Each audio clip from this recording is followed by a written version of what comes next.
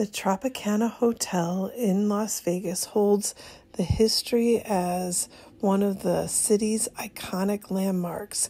Established in 1957, actually April 1957, over the decades, the Tropicancna underwent several expansions and renovations, adapting to the changing landscape of the entertainment capital. In the 60s, it gained fame as the hotel that hosted Elvis Presley's first Las Vegas performance.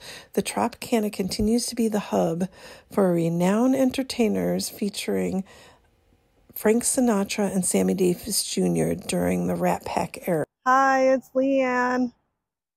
I just wanted to let you know that here I am at Tropicancna. Very sad to say that Tropicancna's last day is April 2nd. They are closing down for the baseball team that's coming in town.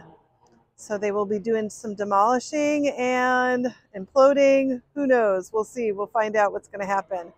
But it's very sad to say that here we are and Tropicancna is going to be closing down. So we're entering the Tropicancna. Oh, I'm so sad. Oh, the Tropicancna is going away. It will be demolished. Let me take the escalator.